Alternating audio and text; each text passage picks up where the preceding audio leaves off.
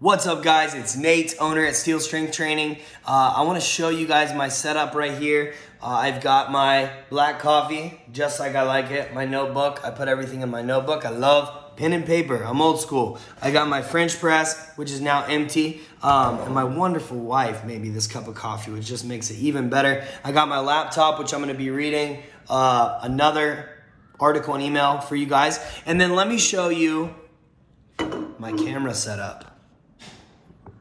For those of you, I'm putting it on the setup. Hang on one second. For those of you listening on the podcast, I'm sorry that you're missing this. You should definitely check this out on YouTube. But I found that these cups are great for children. They're very spill resistant.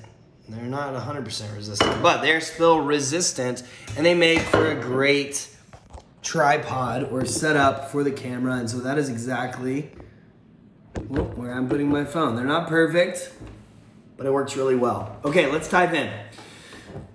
I call this one Steel Strength Training, Back to Our Roots. In the last 2 weeks alone, I've told 3 clients the following.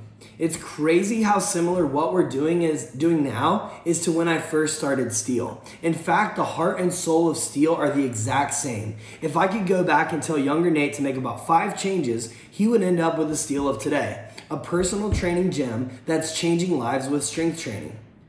Not only was I lost in a sense personally, but my business was too. I've heard a business is a reflection of its owner, and boy did that prove to be true. Always changing things, rarely sticking with something, sometimes even abandoning values in the name of results. Yuck. I'm thankful for the lessons I've learned since opening Steel in 2015, but I sure wish I knew then what I knew now. I wouldn't have made nearly as many mistakes or burned as many bridges. Let me give you a quick recap of Steel's past before I tell you what we're doing today and where we're headed. 2015, Steel was in its infancy. I trained clients at Steel part-time before and after physical therapy school. It was purely a passion project at this point. Back it up. 2015, it was in its infancy. I was getting ready to start PT school. In 2016, I trained clients at Steel part-time before and after school. And that was a lot of work. In 2017, January 2017, I just quit physical therapy school to run the gym full-time. I was very disorganized and the gym was messy. I only cared about delivering an amazing training service, getting clients results, and growing my profit. This mindset served me very well at the time. 2018 and 2019, I started hiring employees. Fortunately, some of the employees I hired during this time were incredible. They got me through a really rough time, both in my life, like my personal life, and the business's life. It was during this time that I was at my sickest from the mold exposure in the apartment we were living in. My health was terrible, and I was a shell of the business owner I was before. I was not a good business owner, leader, or manager at this time. I also shifted Steel's focus from strength training and personal training to a group training slash half-ass strength training approach. Also, I could use some gimmicky marketing tactic to bring in lots of new clients. It was a mess. This was a low point for Steel. At the end of 2019, we stopped using the gimmicky marketing tactics and slowly started to shift our focus back to strength training. But the damage from the last year and a half had been done. I honestly wasn't sure if Steel would survive. 2020, COVID.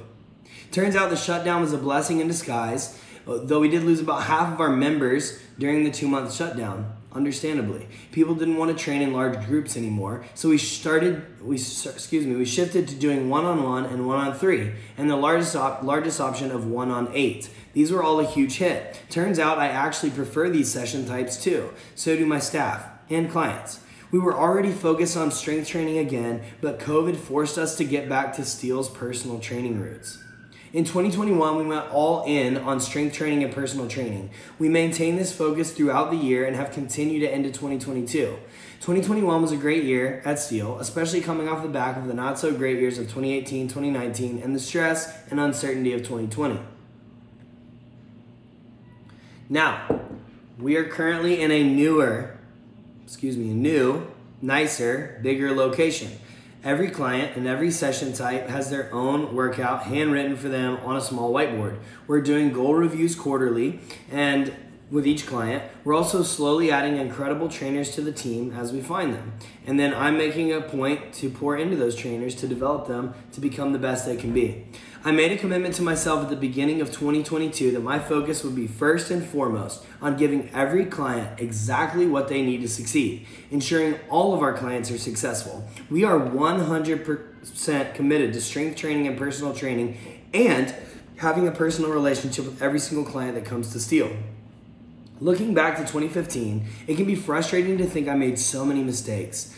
Frustrating to think I took my focus off the 3 things that gave us success in the early years: strength training, personal training, and a personal relationship with each client. But like they say, you live and you learn. The mistakes I made have given me lessons and tools I'll never forget. I refuse to make those same mistakes again. That's why I'm doing my best in 2022 to make sure that it is the best year for Steel. And the way that I'm achieving that is by going back to our roots, my passion: strength training, personal training, and a personal relationship with every client.